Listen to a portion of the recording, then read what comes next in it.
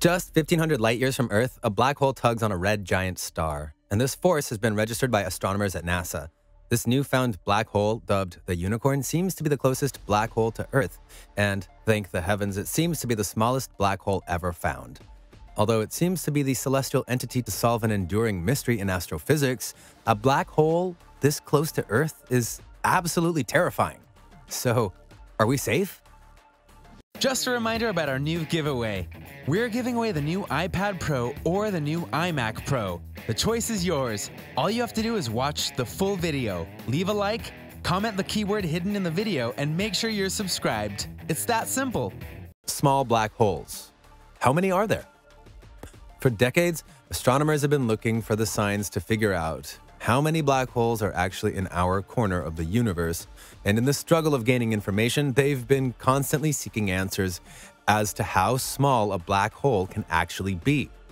But the reality is, anything, if you compress it enough, becomes a black hole. If you take an orange and you squash an orange down sufficiently small, according to Einstein, it becomes a black hole. Astronomers have found plenty of big and medium-sized black holes over the years, including a supermassive monster at the heart of our galaxy.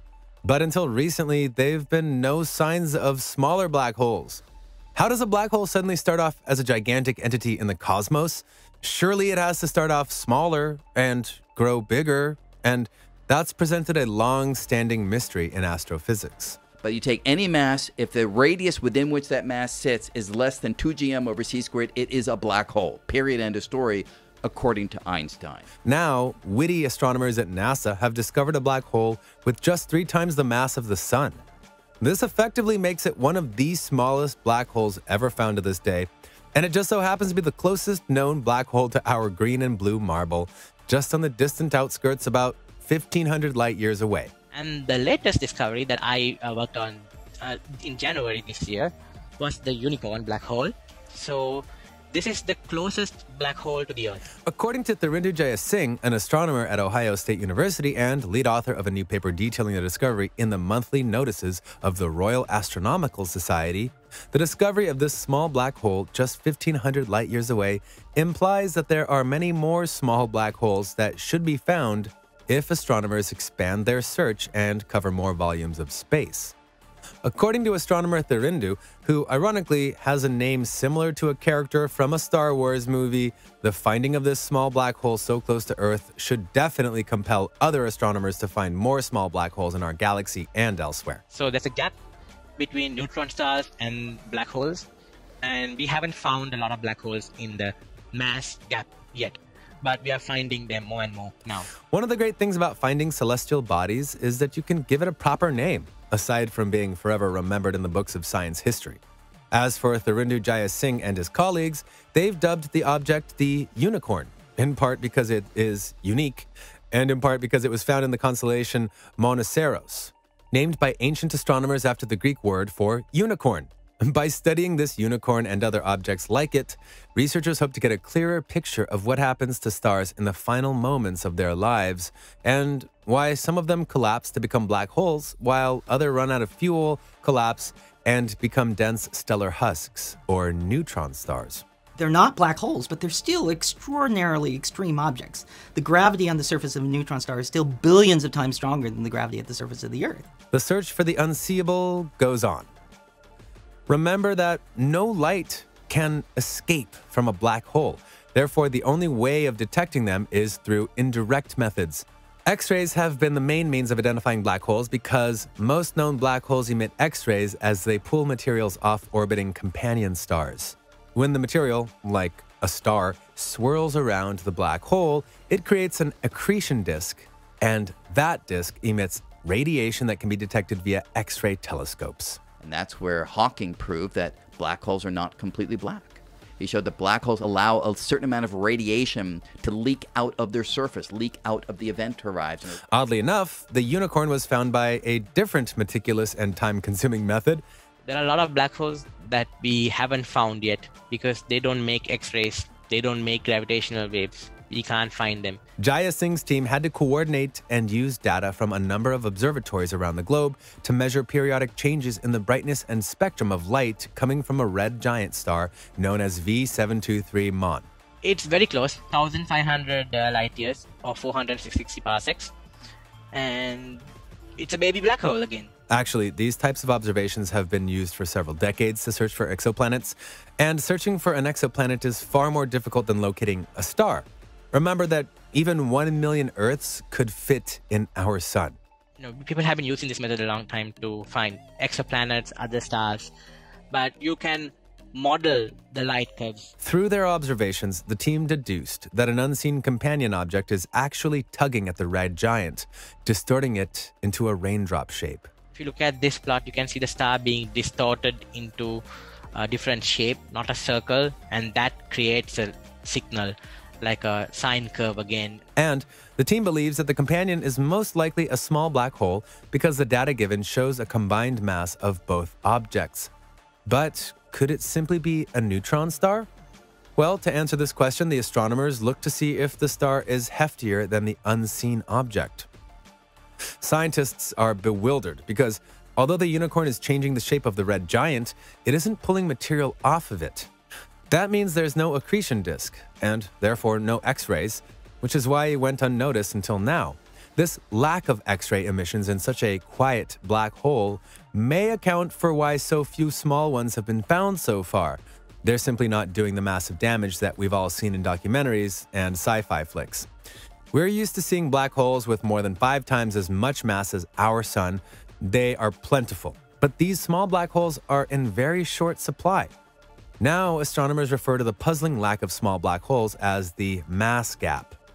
The heaviest neutron star possible in the universe, the lightest black hole possible in the universe, and either there will be a gap, a desert between the two of them, or they'll be overlapped. Filling in the mass gap, the truth is surely out there.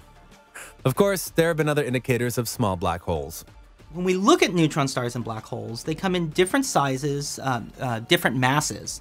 Before the unicorn's discovery, several other cases for black holes within the mass gap have been published. So the first detections that we saw a couple years ago and the 3 previous to this have all been really heavy. In 2019, the same team announced they'd found a dark object orbiting a giant star. Their findings showed that the object's mass was actually less precise, as they were only able to conclude that it was either a black hole or an unexpectedly massive neutron star. When we see objects, like with this event, which are in the kind of 1 or 2 times the mass of the sun range, then our predisposition is to imagine that there are these objects called neutron stars. So the truth was still out there. Then there was a big find in 2020, casted by even more doubt as another team of astronomers found what they believed was a triple system just about 1,100 light years from our planet. Indicators showed that this triple system contained a black hole of about 4 solar masses orbiting in the proximity of 2 stars. If the system really contains a black hole, it would be the closest known to Earth. Gravitational waves. For further paramount and super intriguing results, we use gravitational wave detectors. The Laser Interferometer Gravitational Wave Observatory, or LIGO, was able to detect a gravitational wave known as GW190814. In 2019, it was detected after the collision of 2 objects weighing about 2.6 solar masses. This indicated that it must have been either an extremely heavy neutron star or the lightest known black hole. And just 2 years prior to this gravitational wave detection, astronomers observed the merger of 2 neutron stars via gravitational wave, and that one is also believed to have created a black hole of about 2.8 solar masses. Unfortunately, objects detected via gravitational waves are extremely difficult to study in the long term because they usually exist far beyond our galaxy. This means that astronomers only learn about them when they emit a brief burst of gravitational waves. After that, they're out of sight, yet never out of mind. The unicorn, however, is in our galactic backyard, and it can be studied for years, which will make observational data more accurate and reliable. The collapse happens instantly. For further data, astronomers are betting that the unicorn and other similar objects will shed light on physics that governs the formation both of black holes and of neutron stars. Both objects form when a star reaches the end of its life, exhausting its nuclear fuel supply. But which fate awaits any individual star depends on its mass and some other factors. but it's still the dead skeleton of a star that's not strong enough, not compact enough to become one of these more exotic objects that we call black holes. If the star is slightly bigger than our sun, it blows up in a supernova explosion. Then the remainder of the star is compressed by gravity to form a neutron star. Neutron stars are so dense that massive material is packed together as tightly as an atomic nucleus. And normally, if the object is much heavier than our sun, then the object collapses further under the force of gravity, and this creates a black hole. The star may have actually lived for 10 million years, but the end game always plays out with incredible speed. Todd Johnson, an Ohio State University astronomer and co-author of the Unicorn paper, was quoted saying, "In a span of 1 to 5 seconds, the star decides if it's going to explode as a supernova and produce a neutron star, or if it's going to collapse and form a black hole. Or there could be an intermediate case where it explodes a little bit, but still has material falling back, producing a black hole. All of that gets decided in very short order." And although scientists would love to recreate these events in a lab, it's impossible to mimic the densities of certain stars. And so, to this day, astronomers don't fully understand how matter behaves at nuclear densities. But the unicorn and other small black holes could be the guide to help scientists understand this cosmic unknown. It will record and observe the southern part of the sky every night, and it will create about 1 petabyte of data every day. It is kind of crazy. As more and more data is released, a clearer picture may emerge. Currently, aside from NASA, the European Space Agency's Gaia spacecraft is already being commissioned to map the positions of stars in the sky with pinpoint precision. And astronomers believe it will detect more little black holes pulling on their companion stars. From observatories in Europe to North and South America, astronomers are in deep search for celestial objects to reveal the motion of stars as they respond to their unseen companions. More and more data will become available, allowing astronomers to learn whether there's simply a shortage of small black holes, or if small black holes are in fact scattered throughout the galaxy. It might seem cliche to say, but the truth is out there, and our knowledge of the truth grows every day.